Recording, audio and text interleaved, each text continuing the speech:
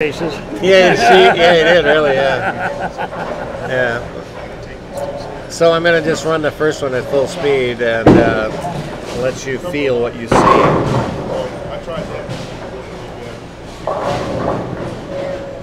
And my computer is trying to do a bunch of other work, and it's not supposed to when I'm doing this. I'm not sure why. So that's why it was jerky. Do it again. Do not do any other work. Do this work I want you to do. That's better. So when I look at this, I get pretty excited because there's so many good parts. And I have to go, okay, but you have to be cruel once in a while. Please do. Alright, so everybody in the world has to get the bowling ball past their hips or leg twice. Use hips when it's a two-handed bowler and leg when it's a one-handed. Okay. And you want the arm swing to travel north and south. You do not want it to go east and west. That's ideal. In a perfect world, that's what we'd have. Right. So I can see too much of the bowling ball right now for my happiness. Okay. Just for starters. So I'm going to put you in motion, and I thought you took 5 steps. You took 4. It's first is a hesitation step. I do kind of take 5. But it's kind of like a move forward. A fudge. Yeah, it's a very. It's a fudge fork. Yeah, and sometimes it's a full 5 steps if I need to take a longer. That's a step. seriously short step. Yes.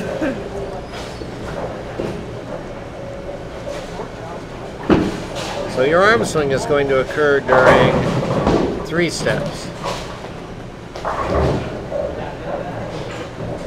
So when the ball's right here. At that point right there, you're already in serious trouble. Right. So what is going to happen when I say serious trouble for a top player, I don't have enough body lean right. I don't have the shoulder drop down enough. I'm just putting a line here to give you a comparison. Ball's outside the line, it's just on the edge of it right there.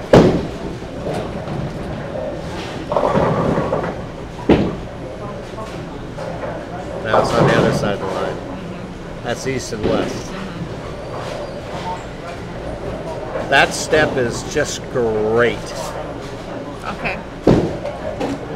You have enough body lean right now to have, it's not enough to get the ball past your body, but it was helped a lot by this last step. Whoops. So you got 19 degrees. It only takes 20 to drop the ball in a straight line right next to the body without hitting the body. Providing I have my hand on the inside of the ball, which you do. See where your fingers are? Your fingers are on the inside of the ball. Very smart. Okay. That makes the ball much smaller. Imagine if your fingers were right there, you wouldn't have to deal with that at all, would you? Your fingers were completely inside. That would put your fingers against your leg and the whole ball is spinning on the outside of that. It would pass much easier, wouldn't it? Right. As opposed to having someone who has their fingers on this side of the ball, always has problem. Yes. So just one of those little observations that I had that I just went, well, that's really good. That's good stuff. All right.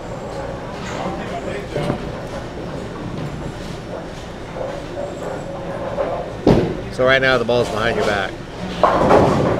So the only way to do this is there's no way to get it really, really tight to your ankle from here without running over your knee.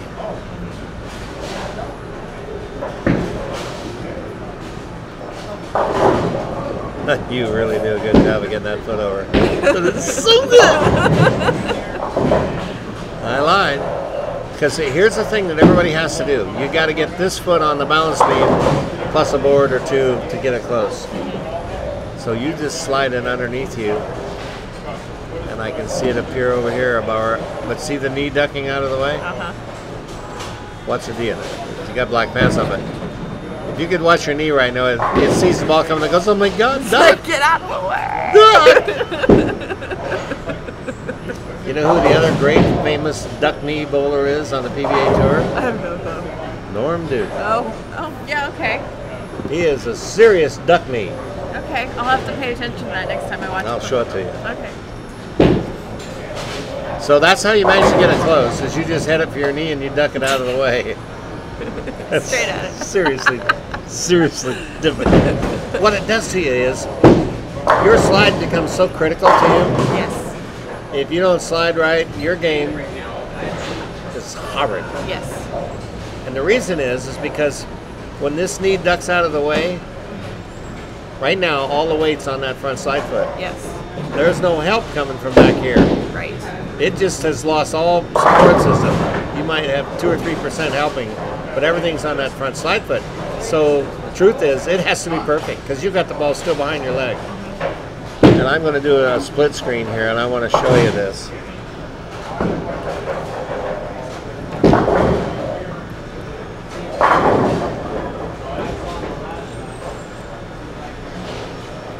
Oh, I'm off the clock, sir.